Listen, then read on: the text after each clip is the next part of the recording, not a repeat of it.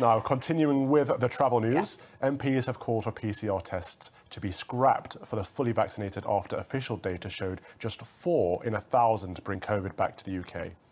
Only 0.4% of double-jab Brits returning from abroad at the end of July had contracted the virus. This left travellers furious after prices for PCR tests rocketed, deterring thousands of travellers from jetting off this summer. We're joined by political commentator and journalist Bill Bowkett. Bill, some MPs are calling to scrap PCR tests for the double-jabbed. Is that right? Yes, they are. Hugh Merriman, the chairman of the Transport Select Committee, is calling for PCR tests to be reduced, as also is the Health Secretary, Sajid Javid, for numerous multiple reasons. Because for Hugh Merriman, for instance, he says that the reason why PCR tests in particular are so ludicrously expensive is because of the 20% value-added tax that is put on PCR tests, whereas Sajid Javid kind of went on a roar against rogue providers who are overcharging customers for PCR tests, some as much as £500 for one PCR test to travel abroad.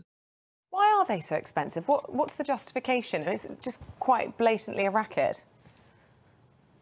Yeah, there's a number of reasons. The first being the providers themselves say it's the staffing and laboratory fees. Obviously, there's been a high demand for people buying PCR tests in the month of August, and since May, providers have made over £500 million in the funds made from it. But the other reasons, as I just mentioned, are providers that are overcharging customers, and Sajid Javid called in the competition watchdog to get a rapid review on this issue. And then the other thing that I said, and I hinted it in my CapEx piece that I wrote yesterday, is VAT. Firms calling for not the charge to be scrapped, as well as MPs such as Hugh Merriman, as I mentioned, and also the Liberal Democrats. Bill, it could be argued that we've gone test crazy, and obviously as we increase the number of tests, the number of cases goes up, and we're stuck in this vicious cycle of locking down because cases rise and tests go up in return. Not to disconsider the false positives as well in this argument.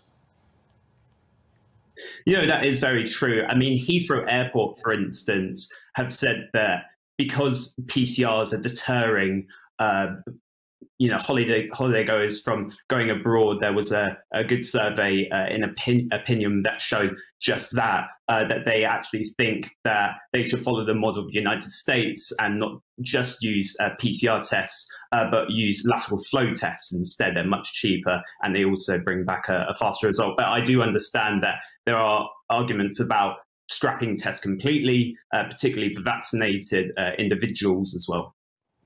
I wonder if one possible solution would be if the government was to cover the cost, then I'm pretty sure they'd find a quicker and cheaper way of providing the test. As you say, lateral flow is perfectly fine, I'm sure. What do you think? Do you think the government's likely to stump up for it?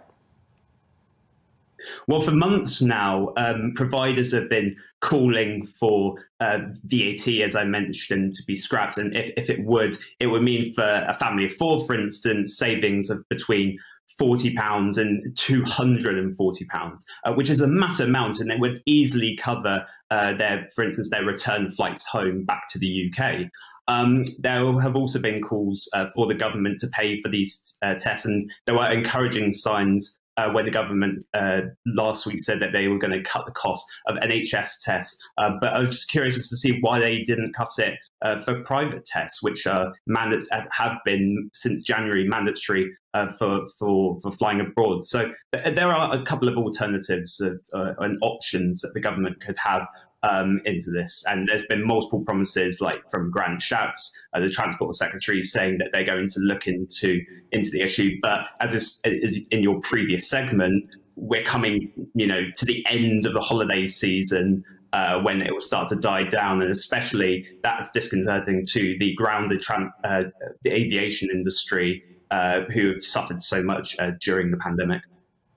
Bill, have there been questions raised about the quality of these tests? Because we've seen photographs and footage on social media of people sat in China on the floor putting these tests together in a very unsterile environment.